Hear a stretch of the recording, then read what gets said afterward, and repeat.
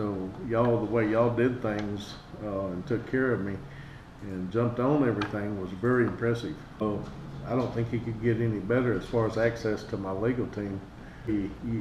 Like I told my wife, you'd crossed the T's and you dotted the I's because of your team. And I said, that's the kind of people I got working for me. Yeah, I'd like to get back on the golf course and shoot around the par and kick over Ron's ass. We might just go fishing, and thank you for letting us go fishing. That seems to be sometimes in life you have to just slow down and accept what you can do.